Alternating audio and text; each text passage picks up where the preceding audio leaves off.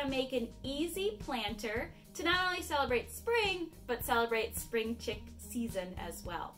To make our planter here, all you need is a terracotta pot.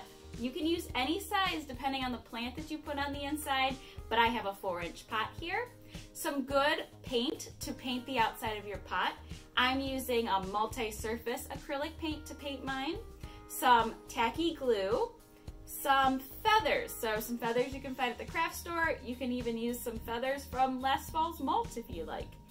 You also are gonna need a paintbrush and a way to decorate the front of your planter. You can hand paint or draw your decorations on there with a permanent marker. I found some acrylic, vinyl at my craft store that's for outdoor use. So it's permanent once you put it on here. So I cut it into the shapes that I would like to make my planter right here. To get started making our planters, you're going to paint your pot. And I did mine a few days before I planted mine up. And again, I was using an acrylic multi-surface paint, and I painted it on just because I like those brush strokes. It kind of looks like feathers to me. If you don't want to use the acrylic paint and you're going to be doing a lot of them, or you're more comfortable using spray paint, you can actually spray paint these as well. After they've completely dried, it's time to decorate them.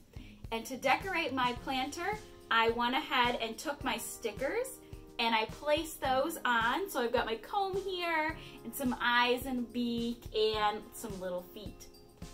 After I put those on, I went ahead and I glued on my little feathers on the side here. Now a little side note, I kind of learned when I went to plant my beautiful succulent into my planter here that some of the dirt got on my feathers. So if you know that you're going to be planting a plant that's a little bit bigger, or you might get dirt on the sides, I kind of suggest going ahead and planting your plant first and then taking your tacky glue and gluing your wings on last. This way, they're not gonna get dirty. It's okay, I cleaned them off, but just a little trick.